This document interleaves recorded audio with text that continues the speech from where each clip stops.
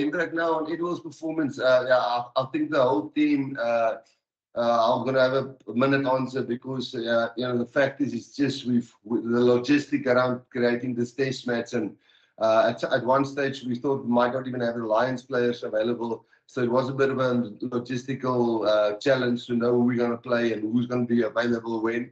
But then again, the guys had a full week of training last week and up until Wednesday this week. And the way Edward trained all the other guys, I think, with their debuts, but Edward was definitely, he looked very comfortable, confident, and I guess because his age at 28, he may be slotted in a little bit easier than some of the other guys. So I think he deserves everything that comes his way currently. Julian? Hello, Rassie. How beneficial was today's game ahead of that series with Ireland from your point of view?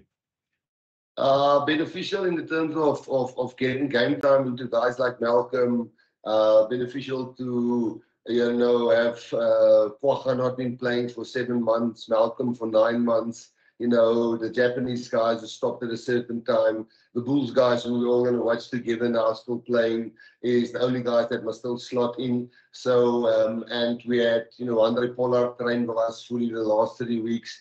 And same with Jasper, but I know his suspension is a little bit longer. So, all in all, the win is good and it's nice to win.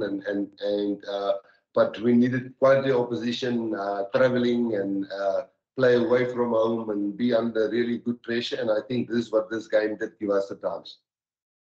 Thank you. Ashfaq? Thanks, Gina. Hi, Russ and Pieter-Steph. Russ, just overall, you had quite a few first choice guys in the pack, particularly. Do you think it was worthwhile the exercise to give him a hit out before Ireland? And just a word on Apalele Fassi, please. The first choice guys, yes. I think if you talk to guys like Erges Neyman, and guy like Travers and Gerrit Steenekamp and guys who's playing in the URC, finals still tonight. You put a guy like Damien on the bench, Lucanio is ready, Currie is playing again. I think, Kobus Reinach is still in the mix, Krappies. So we definitely tried to a few things, but we just try to have a solid pack of forwards that know each other. And with Malcolm being out so long, to try and find the rhythm and not having the luxury of like the Six Nations like Wales did. We knew there was going to be like stop-start. But I think definitely, yes, it wasn't perfect. Without a doubt, there was lots of stupid errors and things that didn't click.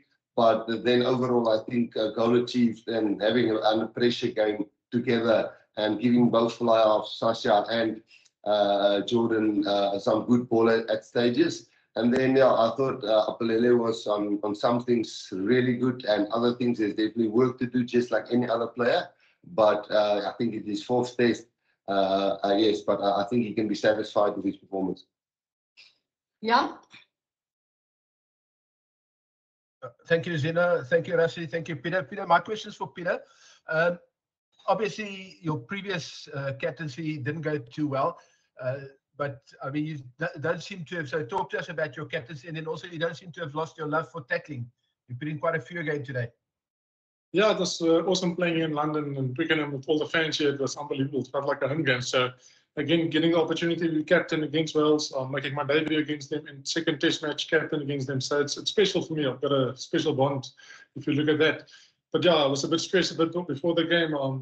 You feel a bit different. You don't know if it's your feeling or the team's feeling it. You have to take in and consider. And if you have to speak to yourself, you have to speak to the team. So it's, I learned a lot about this at this stage in this game as well. But my personal responsibility in the team as well. Can you so?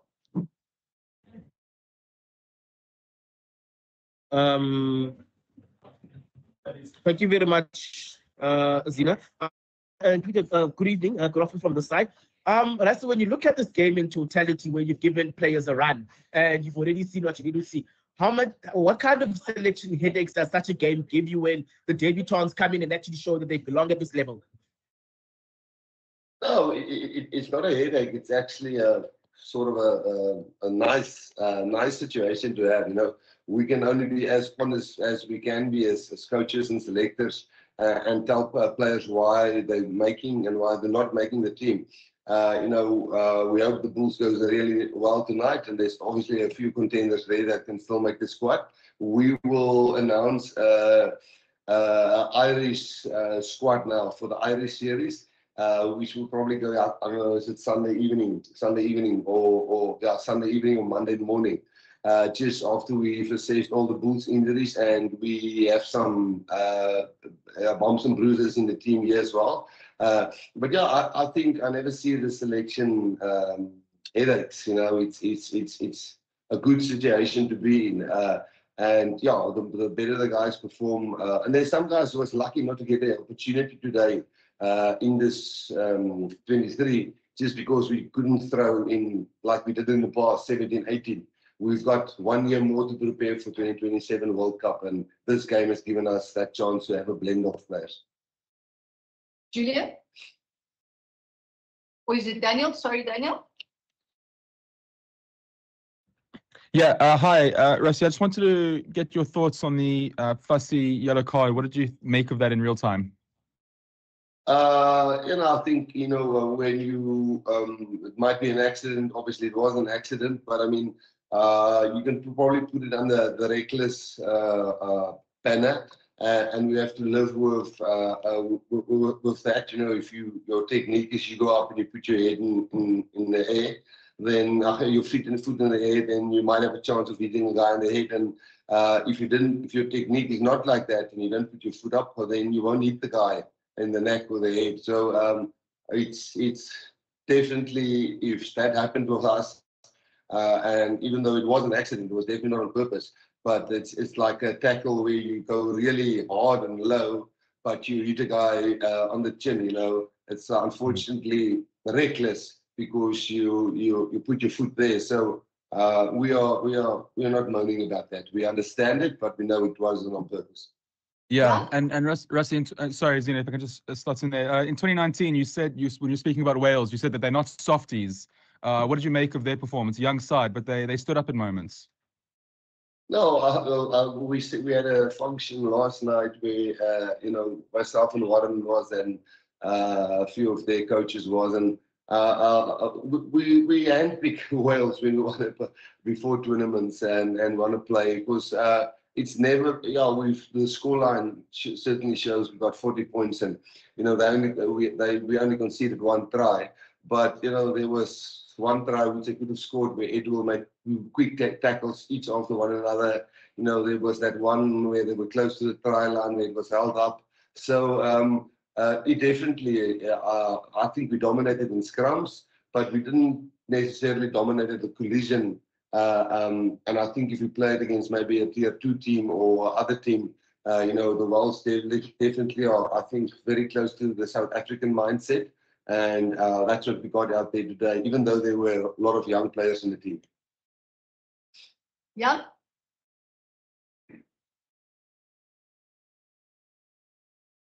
Okay, Jan, you're not answering? Sorry, yeah, my head is a previous head. I'll give anybody else a chance and I'll come back. Okay, Stephen. Thanks, Steve. Well done, guys.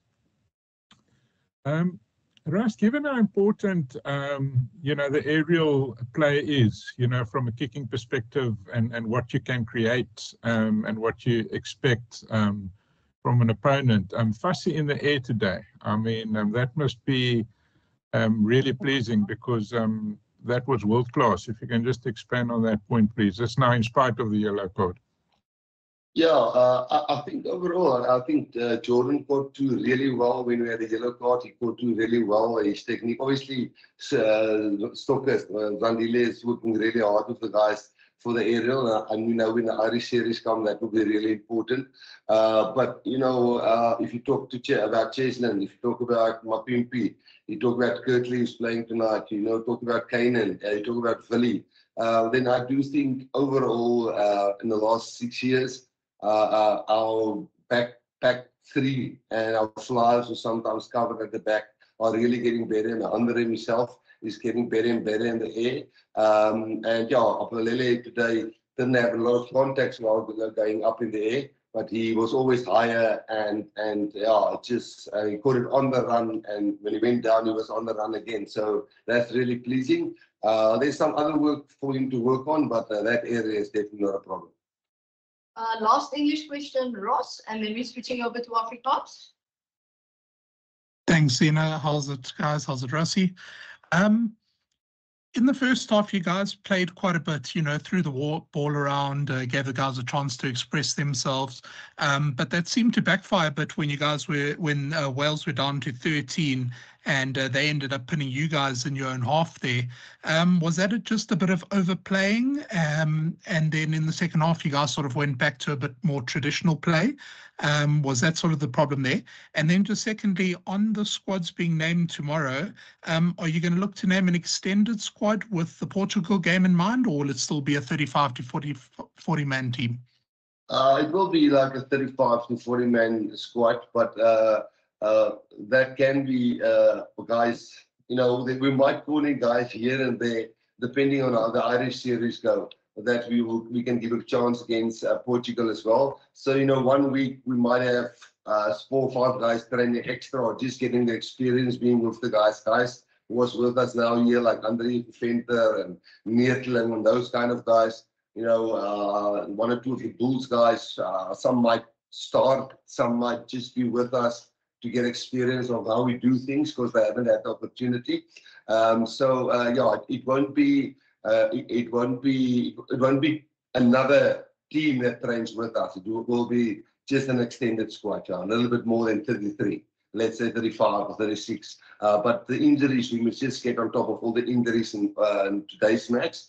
And all the injuries that might happen in the Bulls game. And then our other guys are getting back from injuries like Currie, Cheslin, and so on. Then on the overplay, when they were 13, I think we conceded 4 or 5 penalties. And when we were defending against 13, it was just stupid penalties. All the players acknowledged that at halftime. And yeah, we want to rectify that. You know, I think when they got the 3 pointers, and then the 1 try when we went down to 14. So no, you know, only to concede 1 try and score, I don't know, 4, 3. I mean, I'm 5 tries on our side. I do think the balance sometimes wasn't right in the game, and other times it was better. But yeah, we definitely have also that's a work on with either now. Guys, because we're